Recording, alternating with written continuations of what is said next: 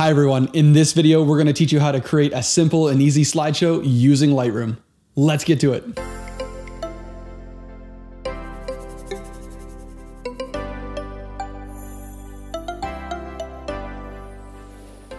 I'm Jeremy Martel with JM Photography, and I'm an award-winning wedding and family photographer. As I mentioned earlier, we're going to be teaching you how to build a simple, easy, professional slideshow using Lightroom. If you like this video and you'd like to stay up to date with the videos we release, give us a thumbs up, hit that subscribe button, and ring the bell to be notified. Be sure to stay around to the end of the video for a bonus tip on how to add extra polish to all your slideshows. We will also be providing you a download that will get you creating these slideshows right away. Slideshows are a great way to showcase the best images from a wedding or a session. Once created, you can post them to your blog, Instagram feed, or share them with your couples and their families. We've created hundreds of these slideshows that our couples absolutely love, and you can check them out by visiting our website, jmstudios.ca, and clicking in the top menu bar on Weddings to load the wedding site, or by just directly navigating to jmweddings.ca. Once you're on our wedding website, navigating over to the blog link, and on the right-hand side under blog categories, either clicking on wedding photography or reception slideshows. So let's head over to Lightroom and get started. The slideshow can be created from either an existing Lightroom catalog or a new one. Either one will work the same. At our studio, we use a new catalog for every shoot we do, so for this example, I've created a new catalog. If you're using an existing Lightroom catalog, just create a new collection containing the photos you'd like to use in your slideshow. I've already prepped all the photos I'm going to use for this example and loaded them to the new catalog I created. Here we have 67 photos from some of our most recent weddings we photographed. The first thing you will need to do once you've selected the photos you want to use is press Command-A on a Mac or Control-A on a PC to select all the images in the library or collection. Once all the images have been selected, in the top right-hand corner, click on the Slideshow module. This will load your default slideshow template for your Lightroom library. For me, it's the caption and rating template. It might be something different for you. However, that doesn't really matter because on the left-hand side, we have the template browser, and we're going to use our studio's template called JM Simple Slideshow, and we will select that. Now that we have the template selected, the first thing you will want to do is click on the Create Saved Slideshow button. We will name it Test Slideshow. However, you can name it anything you want. And then I'll click Create. What this is going to do is create a special collection that is specific to the slideshow we are creating. You can tell it's different from your standard collection, which looks like a folder, as this one has a play button on it. What this enables you to do is head back over to the library module and reorganize the images in that collection in any way you want. You can sort them by file name, capture time, or create your own custom order. Once you have them all in the order you want, you can head back over to the slideshow module and you can see the order that you have created will be reflected in the film strip below. You can also reorder the images here too if needed, but personally, I prefer to do these adjustments in the library module. Now, I've already taken the time to organize all the photos in preparation for this video, and I have that in a saved slideshow collection called JM Simple Slideshow. Selecting that collection and then clicking on the slideshow module will load all those photos in the custom order I created, and the template we would like to use is called JM Simple Slideshow. Now we are ready to walk you through the options that we have selected for this template. The options can be found over on the right-hand side, and the very first section is called Options. The first option is Zoom to Fill Frame, which fills out the entire frame with the photo. I'm not a fan of this as I prefer to use the original aspect ratio of the photos I have selected. So for our template, it's not selected. For this slideshow, I've added a 1 pixel stroke and border. You can change that, but I really like the pinstriping effect around the edges of an image on a black background. You can also change the color of it and even turn it off if you'd like to. Cast and Shadow allows you to add a shadow to the images on the screen. This is best suited to slideshows created with a white background. I don't really care for this look either, so I don't use it.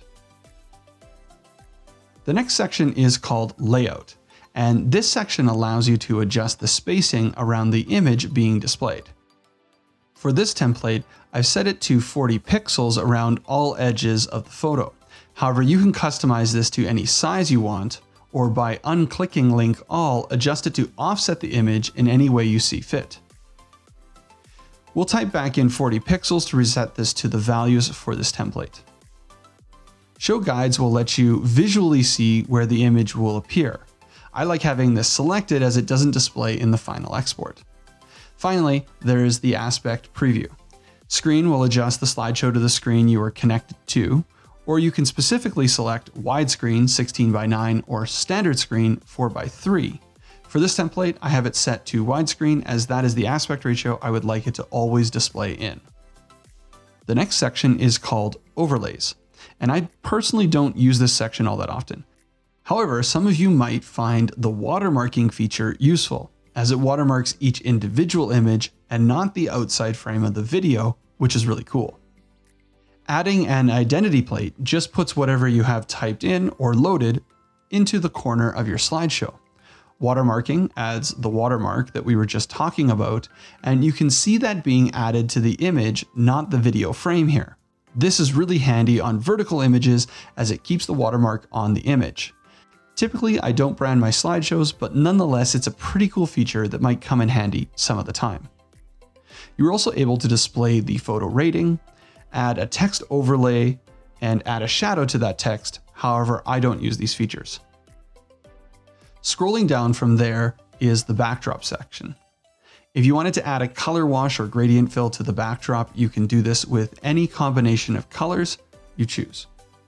You can add a background image behind your photos or change the background from black to any color you want. I prefer black as a background, and that's what it's set to for this template. Next is the title section. You have two options here to configure: how your slideshow will start, so your intro screen, and how it will end, the ending screen. Disabling these options is easy as you just uncheck intro screen or ending screen. This will remove them from the slideshow, and each time you check or uncheck one of these options, Lightroom will provide you with a quick preview of what the intro and ending will look like. If you want a blank screen at the beginning of your slideshow, uncheck Add Identity Plate. The color of the screen can be customized by clicking the color picker in the top right-hand corner. This template uses a black intro screen.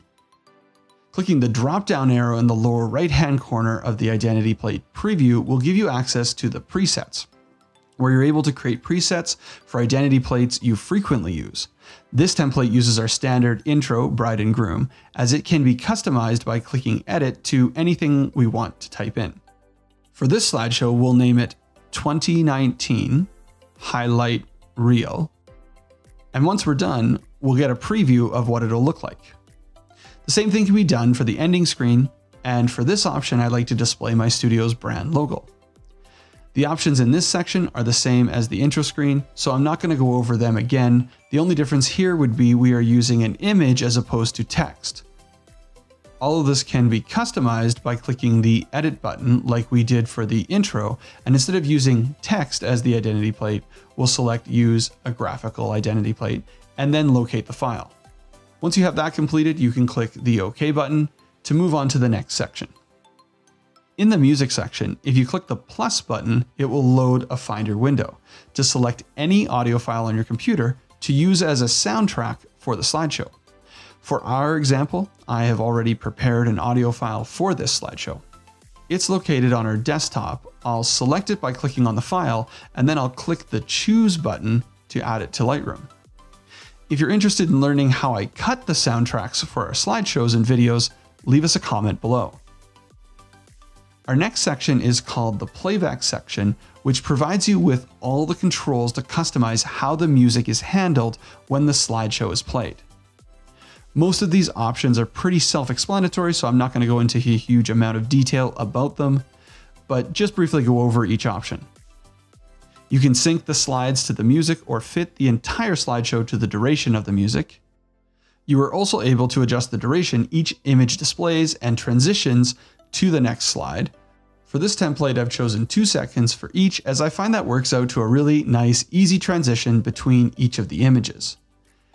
You can prioritize the audio balance between a video clip's audio and the soundtrack for the slideshow, enable or adjust the speed of your pan and zooms applied to each slide, and choose to repeat the slideshow or randomize the order of the photos. Finally, when multiple displays are attached to your computer, you can select the playback screen you want the slideshow to display on, and then adjust the quality of the slideshow when you click the play button. The preview button will preview the slideshow in the center window of Lightroom, whereas the play button will load the slideshow to the full screen. Both will start from the image that is selected, so if you want to start from the beginning, you need to click on the first image. And once playback has started, all you need to do is click the escape key to return back to Lightroom. So now that we have the slideshow looking exactly the way we would like it to, it's ready to be exported. The export video button is located in the lower left-hand corner of the screen, and clicking this button will load the export video window. In the Save As field, give your slideshow a name. We'll type in 2019 highlight reel. Select the location we want it to export to. In this case, we'll send it to our desktop, and then we'll set our video preset. I always choose 1080p as this is the highest resolution available. And if I need anything smaller, let's say for like Instagram, I would just downsample the 1080p version using Premiere Pro. And then you click the export button. If you're interested in learning how we prep our video content for Instagram, let us know in the comments below. Now that the export is complete, we can head over to our desktop, open up the slideshow, and test it out.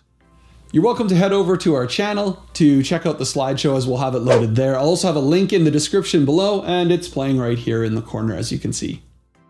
I really appreciate you taking the time to watch our whole video. Now let's get to that bonus content I had mentioned at the beginning of the video. What I'm going to show now is how we find great music for our slideshows. For our wedding couples, we usually mix their slideshow to their first dance song, but 99% of the time, that song will have a copyright attached to it, meaning you won't be able to post that to your website, blog, or YouTube channel. What you will need is a licensed track, and for that we recommend either Epidemic Sound or Envato's Audio Jungle. But what if you don't have the budget for licensed tracks? Well, we've got you covered there too. On YouTube, there are several channels dedicated to providing free music to content creators. 2 channels I especially like are Audio Library, where I found the music for this video that you're watching right now, and Breaking Copyright, where I found the music for the slideshow we created in this tutorial. On these channels, the video will have download instructions and credits for the artist in the video description below. They ask in return for using the song they created that you cut and paste the credits in your video description. This helps promote their channel and the artists that compose the music. Now, you're always welcome to create your own preset from what I taught you in this video. However, if you want to save some time and get creating right away, I provided a download link to this template in the description below. It's my free gift to you and hopes that you'll subscribe to my channel. Thanks so much for checking out our video. Leave us a comment below and let us know what you'd like to learn next. I'm Jeremy Martel, and I'll see you over at jmstudios.ca. Till next time, cheers.